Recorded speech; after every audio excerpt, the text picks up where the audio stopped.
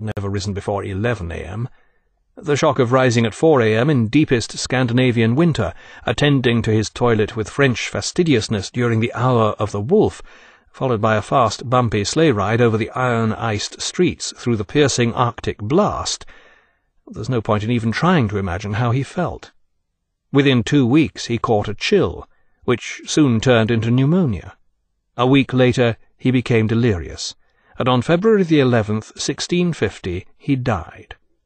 One of the great minds of Europe had been sacrificed to the whim of royalty.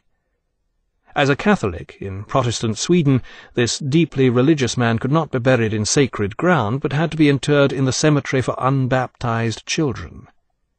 13 years later, the Catholic Church honoured Descartes' memory by placing all his works on its Index of Banned Books, a tradition that continues to this day, when Plato's Symposium was recently put on the index in Ireland.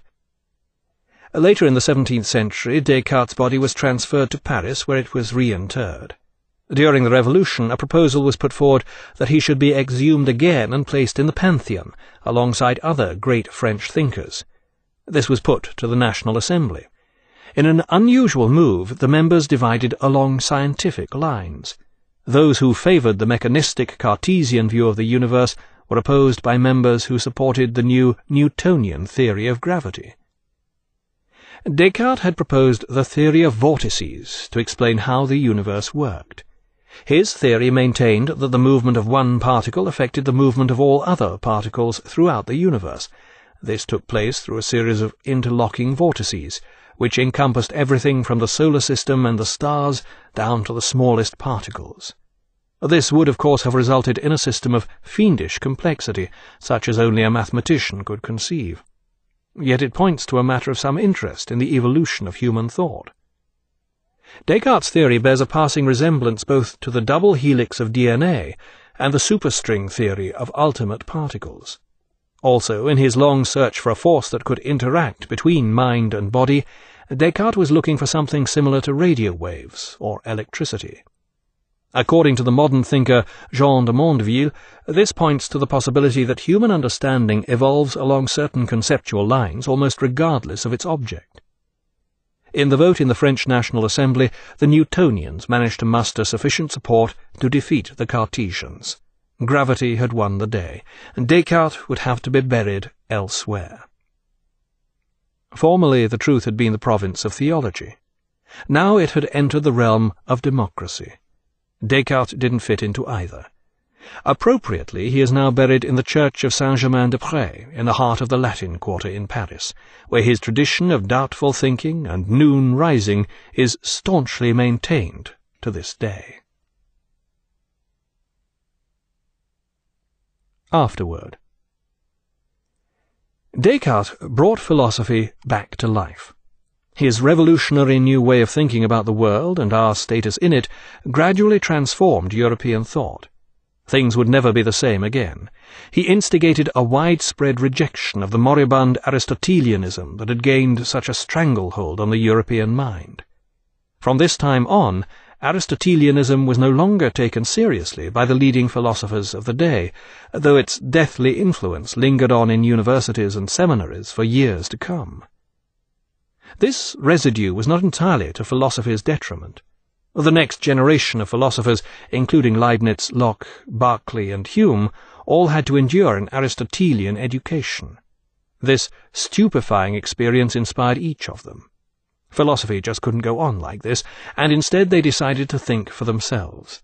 Each in turn began looking for an alternative method of thought, and each in turn discovered Descartes. Being genuine philosophers, they soon found objections to this new philosophy. No great philosopher worthy of the calling ever accepts the thought of his predecessors without question. For him there can be only one incontrovertible way of thinking, his own. As a result, these new philosophers each set about constructing their own incontrovertible explanation of the world and its problems.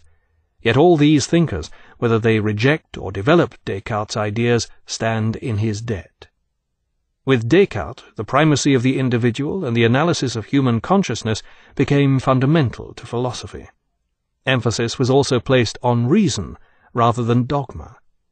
From now on, problems could be approached from a reasonable point of view. Solutions that didn't square with teachings founded on the experiences of a resourceful Bronze Age tribe or the ideas of a Balkan wise man who had died almost 2,000 years earlier were not necessarily dismissed out of hand. As with all such revolutionary figures, Descartes attracted his inevitable band of followers. They developed his ideas into the philosophy that became known as Cartesianism, and it was now that the shortcomings of Descartes' philosophy became exposed. Descartes insisted on the rational approach. The problems of philosophy could be solved by analyzing them with the use of reason alone. His famous all-embracing process of doubt left this as the only certain evidence. Doubting the evidence of the senses led him to deny experience as a source of certain knowledge. Here, for once, Aristotle remained right. Science could only be based on experience. In Descartes' view, the universe was entirely mechanistic. The physical and biological aspects of the world all worked like a machine, and its innermost mechanics could thus, in theory at least, all be calculated. Belief in this approach remains to this day.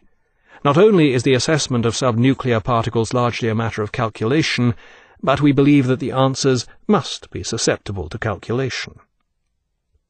Descartes' negation of experience as a certain source of knowledge was soon to prove an embarrassment. Europe was now entering a great age of scientific discovery, which was to reach a peak in Newton's conception of universal gravity. The advances made during this period, from Harvey's discovery of the circulation of the blood to Halley's discovery of his comet, depended almost exclusively upon observation. At the same time, philosophy too rejected Descartes. The British thinkers Locke, Berkeley, and Hume turned to empiricism, the belief in the primacy of experience as the source of our knowledge. Yet Cartesianism was not entirely exploded. The Cartesians included some colourful figures, and a number became champions of the scientific revolution. The Parisian Régis conducted sensational demonstrations of the new Cartesian physics at his public lectures, which became so popular that they were closed down by Louis XIV as a danger to public order. Descartes' best-known follower was the French priest Malebranche, who became so convinced of Descartes' mechanistic ideas that he believed in kicking dogs to demonstrate that they were nothing but machines with utterly predictable responses. Boot, bark.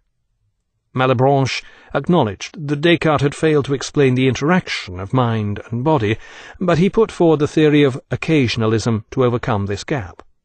According to Malebranche, the mind and the body occupy two entirely separate worlds, which never interact and are incapable of affecting each other. But what happens when the mind wills the foot to move, and it then kicks the dog? On every occasion when the mind wills something in its separate mental world, Malebranche explained, God arranges for the material world to undergo a parallel adjustment. There is no such thing as cause and effect, just two separate parallel worlds. According to occasionalism, these two worlds act in concert on all occasions through the agency of God. The ingenuity of the new science still had a long way to go before it could match the ingenuity of the old theology.